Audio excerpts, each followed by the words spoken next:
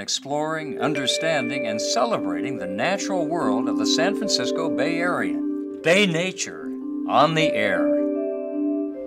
This Tafoni, or honeycomb weathering, it's a form of chemical weathering. Well, Tafoni is common along the coast where you get salt spray spraying up onto the rocks. And you can see these interconnected cavities and smooth, rounded holes in the rocks that often have a repeating pattern. It's incredibly beautiful. By repeated wetting and drying in salt crystal formation, you end up with this honeycomb pattern.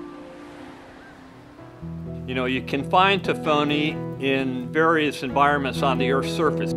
Geologists love to go out in the field, look at things, and try to figure out how they formed.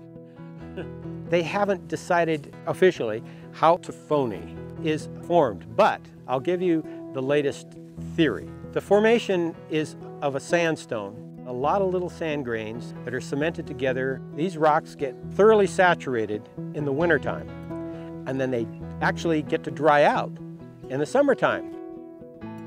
These slightly soluble compounds slightly dissolve, and in the summertime the water will wick to the outer edge of the rock. And when it does that, these hardening compounds that hold the sand grains together migrate slightly to the outer edge.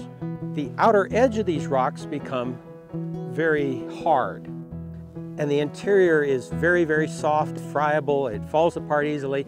As time goes by, you get this, what's referred to as a differential erosion. Fast erosion, and then you get these odd-looking holes. You get this, what's called fretworks. No one's proven it.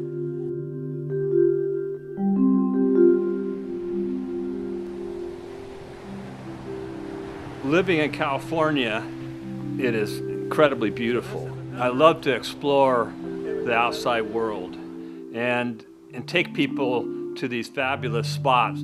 I love to share these with people.